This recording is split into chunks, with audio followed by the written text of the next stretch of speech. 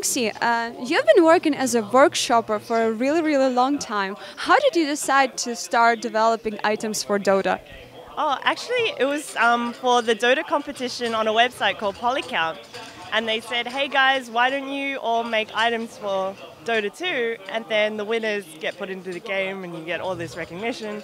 And I was like, I have lots of free time. Why don't I do this? And I had no idea about Dota.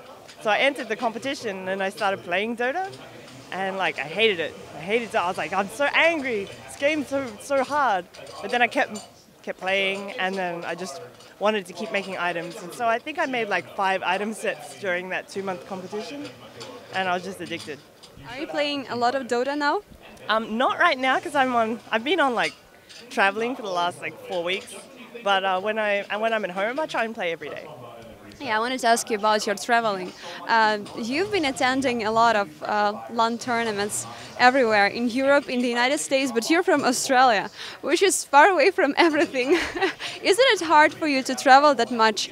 Because it's exhausting, I guess, and it's not cheap actually. No, it's not cheap, but I saved up all year, and we said we're going to go to TI, and then the ESL was announced, and MLG was announced, and then it was cancelled, and then DreamHack, it was kind of all around the same time, and then TI was announced, and we're like, let's just do it. Let's just like use up all this money that I'd saved up over the year and just do it, because we won't be able to do it again. Like, this probably won't happen again with the scheduling.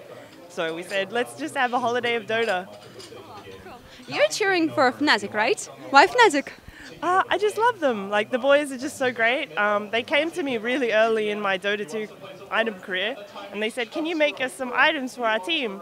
And I said, I'm not really interested in that right now, but I'll cheer for your team because I'm just getting into competitive Dota. And this was before DreamHack Winter 2012.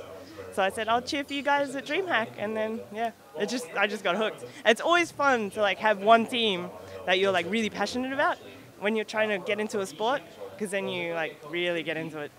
You're a big fan of that team, right? Yeah, I mean, you have your own hoodie. Yeah.